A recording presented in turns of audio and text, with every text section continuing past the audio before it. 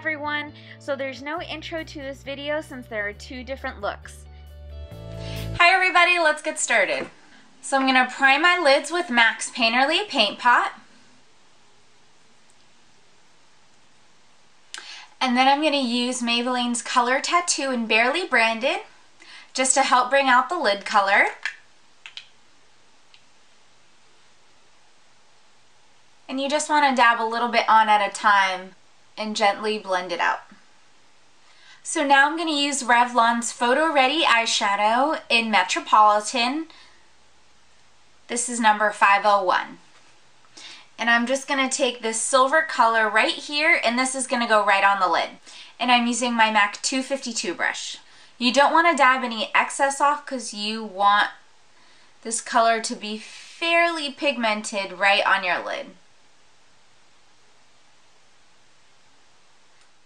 Next, I'm going to take my MAC 217 brush. I'm choosing to use my MAC brush over my Sigma E35 blending brush because the heads of the brush are very different, and for this look I want a more concentrated crease color, so that's why I'm using my MAC one. If I wanted a more blended out color, then I would use my Sigma brush. So I'm just going to take the same color, this silvery color, and I'm just going to blend this out in the crease. Okay, now I'm going to take my Sigma E35 blending brush, and I am going to use this color right here, and this is just going to go on my brow bone. And you can gently blend this in with your crease color, just slightly.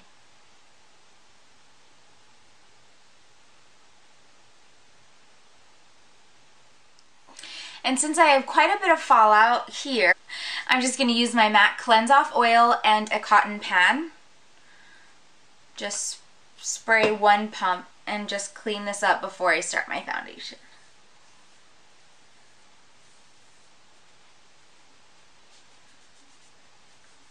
This is actually the exact reason why I do my foundation after I put my foundation on. I mean, I do my foundation after I put my eyeshadow on. Now onto eyeliner. So I'm going to take my Maybelline Line Stiletto eyeliner, and I'm just going to make a cat eye, and I'll be right back. Alright, so I already curled my lashes, and I'm just going to put on my mascara, and I'll be right back. So these are the mascaras I used for this look. I used them in the order from left to right, and all the way on the left you can see the concealer I used on my face after my foundation. Okay, now onto my face. Now I realized I don't have a drugstore primer, so I'm going to use Benefit's Professional. I really like this one. I feel it really minimizes my pores and kind of helps even out my skin. I love it for under my eyes so my foundation doesn't crease. Alright, so today I'm going to use my Revlon's Nearly Naked foundation. I am in color 190 True Beige. And I am going to use my Real Techniques brush. This is as close to a drugstore brush that I have. I mean, I bought it at Ulta, so I'm going to dab a little bit on my brush. Put this all over my face.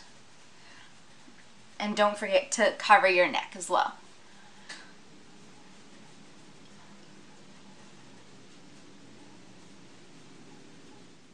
So to powder my face, I used Rimmel Stay Matte Powder and my Real Techniques powder brush. So for this look, I used MAC's Honey Jasmine, but if you combine NYX's Terra Cotta and NYX Peach together, you will get the same effect. So for my nude lips, I chose to use Revlon's Coloburst Lacquer Balm in number 145 and Revlon's Lip Gloss in Crystal Lilac. Here are some images of the finished look. It's a great silvery gray smoky eye that can be used for any occasion, especially on New Year's. Now on to look number 2. Okay, so this is look number 2 that you can use with the exact same palette. Just use the browns and the golds. So again, I'm going to prime my lids with MAC's Painterly Paint Pot.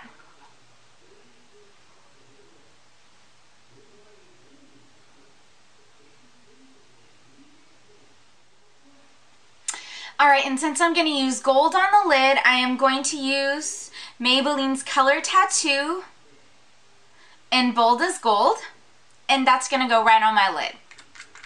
Now, if you were using the brown all over your lid, you can use the Color Tattoo, Maybelline's Color Tattoo in Toughest Taupe. So I'm going to use my MAC 213 brush and use this really pretty gold color right here, and this is going to be packed right all over my lid.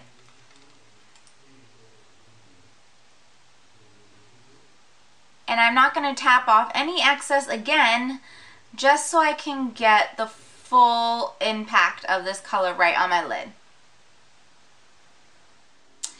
Next, I'm going to use my MAC 217 brush, and I'm going to use this brown color right here. And this is going to go right in the crease. And I'm going to concentrate the color on the corner of my eye.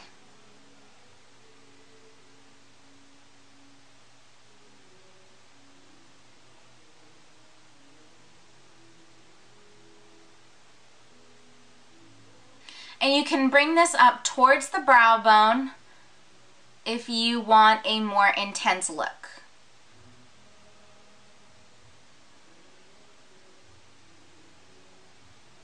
And now I'm going to take my Sigma E40 brush and just slightly blend this out, just so this dark brown isn't so harsh in my crease. And you can use the MAC 240 brush as well for this part. Alright, so now I'm going to use this color again right underneath my brow bone using my MAC 224 brush.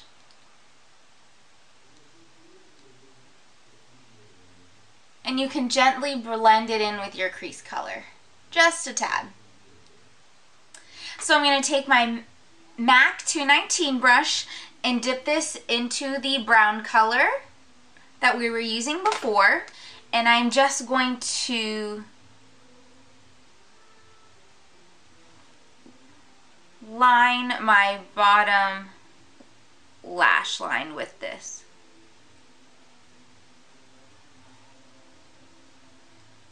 And I always like to bring it up to meet the corner of my eye just to get a complete look. Alright, and now I'm going to go back in with the gold color with the same brush. And this is going to go again just on top of the brown. And then as a last step, I am going to take this silver color right in the middle, which we used in the first video. Take the same brush and just create a triangle on my eye just to create a highlight. So this is the finished look for look number 2. Again, I would go with the neutral lip just because we pack so much color on our eye. You guys have a great and safe and happy New Year's. Thank you guys so much for joining me on this journey of making makeup videos. I hope they're helpful to you. Please leave some comments down below. I hope everyone has a great New Year's, and I'll see you guys all in 2014 with many more videos to come. Bye!